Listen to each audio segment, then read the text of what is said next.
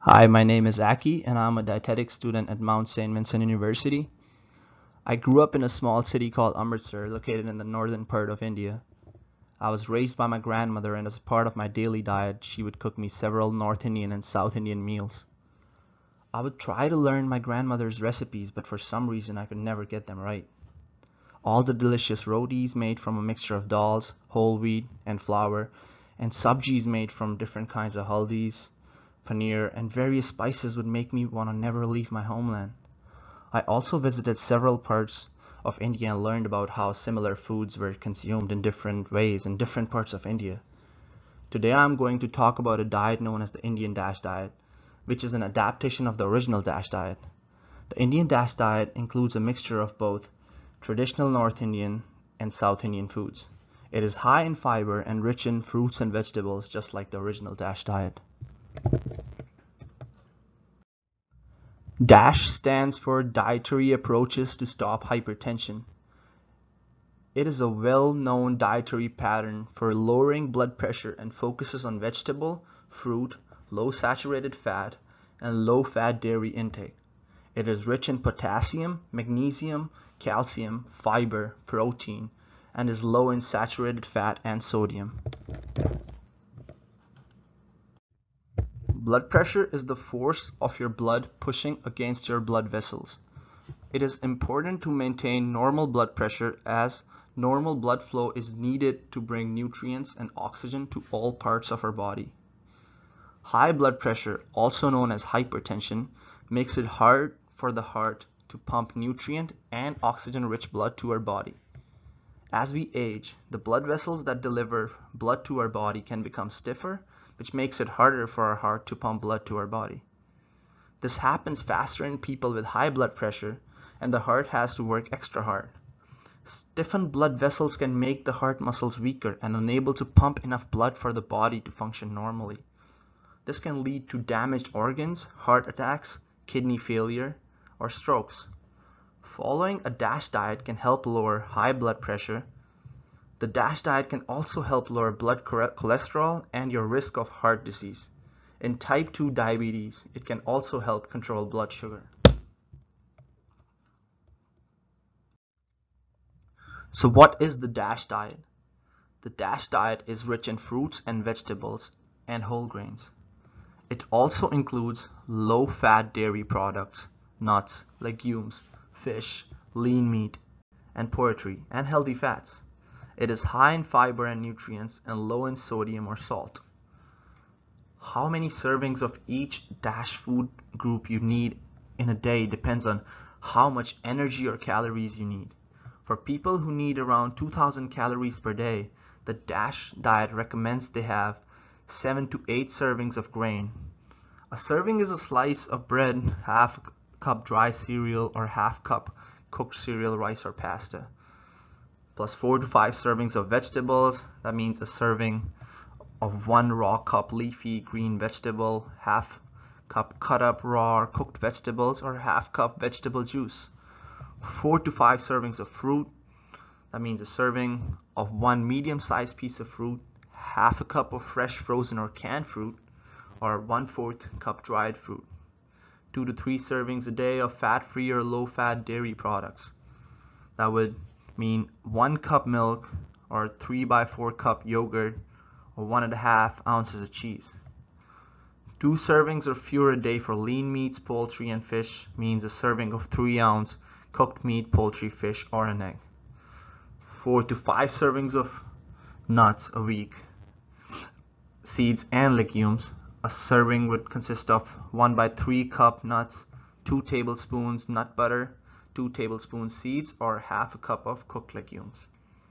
2 to 3 servings a day of fats and oils. That would mean 1 teaspoon soft margarine, 1 teaspoon vegetable oil, 1 tablespoon mayonnaise, or say 2 tablespoons salad dressing. Up to 5 servings per week of sweets and added sugars can be included in the diet, but for these foods, a serving of 1 tablespoon of sugar syrup of jam is enough. For example, a cookie that contains 1 tablespoon of added sugars would be 1 serving. Now, what would substituting traditional Indian foods in the DASH diet look like? Servings of grains in an Indian DASH diet would mean substituting with Indian foods such as rajgira, paranthas, and jowar. Vegetables such as fenugreek, calabash, and sabji such as matar paneer, mixed vegetable, methi, saag can be substituted when following the Indian DASH diet. Fruits such as Buddha's hand, langsat, bale fruit, that is also called the wood apple, falsa, also known as the Indian sherbet berries, can be consumed. Fat-free or low-fat dairy product substitutes such as dahi and raita, which are forms of curd in India. Now, Indian DASH diet is mostly based on vegetarian sources of protein such as moong dals, chana dals, hara chanas, which could also be included as a part of legumes, and something like palak paneer, which is Indian cottage cheese and spinach curry, and is a major source of protein as well. This is also because of the fact that India is ranked #1 in the world when it comes to vegetarianism, which gains its popularity from Buddhism, Hinduism, and Jainism. The religions are based on the concept of ahimsa, which emphasizes on respect and non-violence to all forms of life. Vegetarianism in the country is associated with lacto-vegetarianism, where people eat dairy products but not eggs. India has the lowest rate of meat consumption in the world as well. However, lean meats can be a part of the Indian DASH diet if someone wants it as a part of their diet.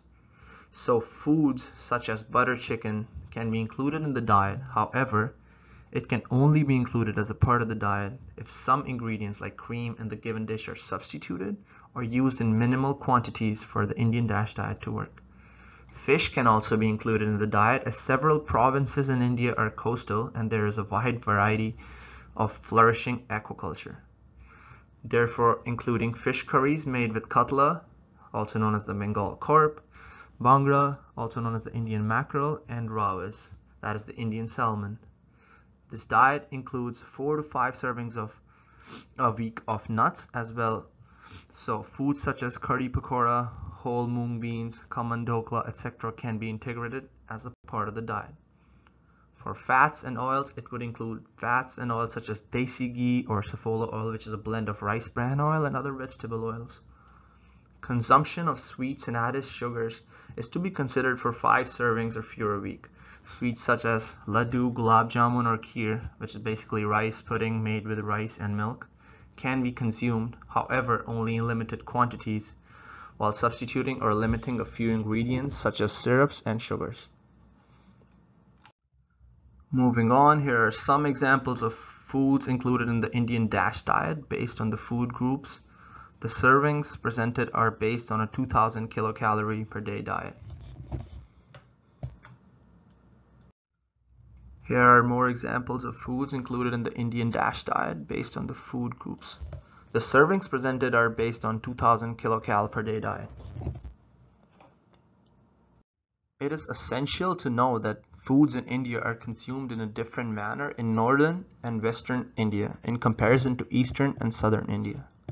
In northern and western parts of India, stainless steel cutlery is used for the consumption of foods such as Indian sticky rice. However, in southern and eastern parts of India, foods are usually eaten with the use of hands.